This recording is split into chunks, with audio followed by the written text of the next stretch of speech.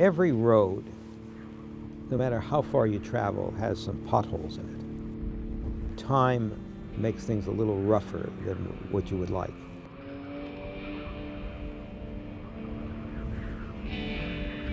So when the film was originally finished, a friend of mine who I'd met on Butch Cassidy and the Sundance Kid, Robert Redford, was starting a company called EYR Programs. Redford said he would distribute the film on college campuses. And as you know, every time a distributor distributes the film, he wants to have the original negative in his lab so that if he needs to make more prints, he can make it instantaneously. Run in the kitchen, what's all the bitchin'? And then a couple years later, when I was getting deeply into making films, and I had a film vault in LA, I wanted to bring the negatives back into my vault because it was no longer being distributed. So I called up and they said, oh, you know, we had a fire a few years ago in part of a building and your negative was totally lost, destroyed. Well, it came as a pretty big shock to me. I think I had 3 prints.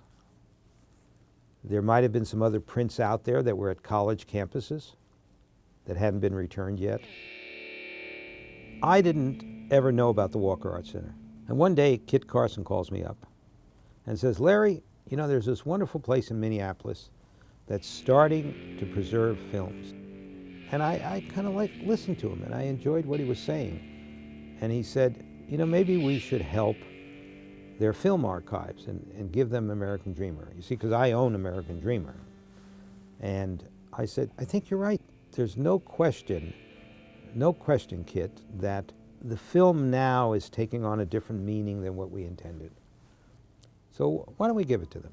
The American Dreamer came to be a part of the Walker's collection through a touring film program that curators Bruce Jenkins and Nancy Robinson had put together in late 1987. It was called From Method to Madness. The retrospective came at a point where Dennis Hopper's career was gaining much more recognition, primarily through his work with David Lynch's Blue Velvet.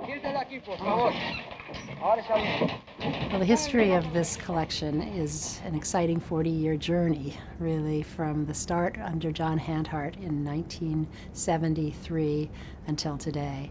And during that time, the collection has become a body of work, as you can see some of it here, mostly in film, and both 16 and 35 millimeter film prints that were brought into the collection over these 40-year time period. So the support for this restoration came through the Benson Foundation, which has been this ongoing support that the Walker has had since the 1940s. It was really Edmund Rubin and his family that started the collection, and then his daughter Nancy and her husband Larry Benson, who continued the support over the next generation. And the Benson Foundation is now supporting the ongoing work that we're doing, including the restoration of this film.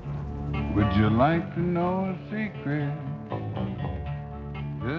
I'm really very, very pleased at the Walker Art Center because, you know, they went out and got a small grant to have the film restored because, you know, these prints started to fade. Unfortunately, the film was printed on a very unstable film stock, and so the color was continuing to fade from it. It was going closer to a more sepia. It was OCN Digital Labs that did a scan of all 4 prints of the American Dreamer, and they used the best sections of each one of them to create this digital color restoration. The other part of this that we're pleased about is that, as this will be on a DVD and a Blu-ray release, that the funds that come in from the purchase, some of that money will be coming back to the Walker in order to continue our work. That's all that I'm going to leave, man. I'm going to leave this in my movies, and all this is bullshit. Because a man only leaves his work. It doesn't matter how much of this is done on it. You know? You know, Dennis, being a pure filmmaker in those days, really believed that film is part of our history. He believed that this film had to be a mirror of that part of his life, and it is his story that we see. Yeah. Well, you want to talk about 33 years, huh? I'm a big fan of Dennis Hopper. How can you not like The American Dreamer? It's just such a way of looking at someone's creative energy as he presents it, but as he also sort of manipulates us as the viewer, as he's an actor, he's not an actor. I mean, it was just an exciting moment in time when it was made, and it captured something about that era that is priceless. Like, I started out taking photographs because I wasn't allowed to make movies. You know, I didn't have, movies are very expensive. So I don't crop my photographs, as you don't crop a movie. I mean, you can, but it's terribly expensive. Just like in the old days, people wrote books. They wrote on tablets. They originally wrote on parchment, then on paper. You know, without the library of books, we don't have a history. Without preservation of films, you don't have a big part of your history. And how we're going to preserve the images and the films from iPhones and iPads and all of that, I don't know. It's not going to be in my generation. They won't show you my photographs. I can't deal with this. Can you?